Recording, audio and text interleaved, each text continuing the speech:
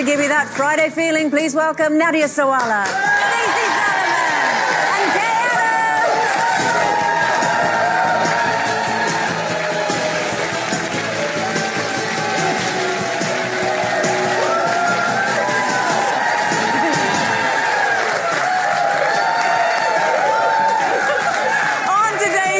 Women, after it was revealed that Rio Ferdinand's children were in on his surprise proposal to girlfriend Kate Wright, we'll be discussing you should always consult your kids before you marry a new partner. Also, we're talking about the love of Queen Elizabeth's life, not Prince Philip, her beloved corgis. We'll be getting all the doggy details of the monarch's canine crush from royal biographer Penny Junor. And cricketing superstar and occasional loose man Freddie Flintoff is here.